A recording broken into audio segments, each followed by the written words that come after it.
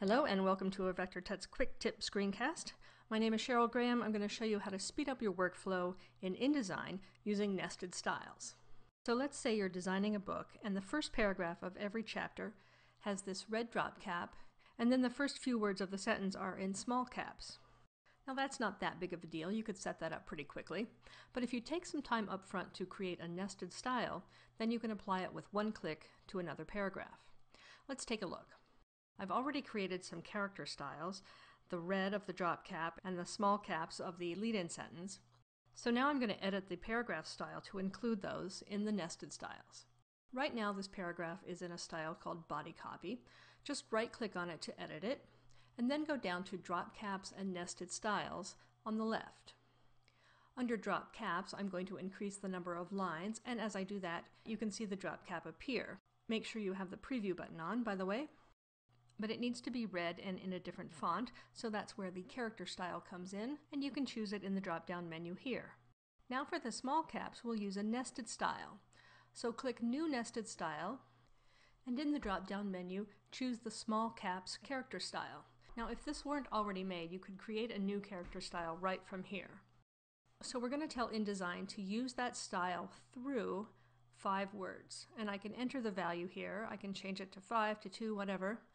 And there you can see that the first 5 words are in the small caps style. Well, that was pretty easy, but let's say you have a catalog or something with lots of different styles in each paragraph. Of course, you don't want to go through each paragraph and format them individually. So let's take a look at the paragraph style and see how it's constructed. In the nested styles area, you can see that there is a style for the number that goes through one word. I could just have easily put a period there to stop that style. The item name, in red bold, goes up through the colon.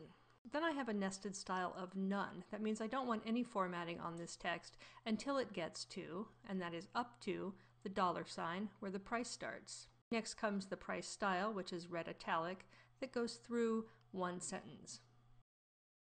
So now it's just a single click in this plain text to change it to the catalog style. So a little effort up front will save you tons of time in the long run. Now what happens if you want to change the style on a line-by-line basis? As of CS4, there is a thing called line styles. I'm going to double-click on this style to edit it, go to Nested Line Styles, and choose the purple highlight character style that I've already created. That's set for one line, so you can see that on each paragraph, the first line has the purple highlight. Let's say I wanted every other line to be purple. I'll create a new style of none for one line, and then I'll create a third style called repeat that will last for 2 lines. It repeats the first and second line styles that I created. So there you have every other line in the purple. And the great thing about this is that you can change the text and the line style doesn't change. So even if I reduce the point size, each line retains that formatting. And that's pretty cool.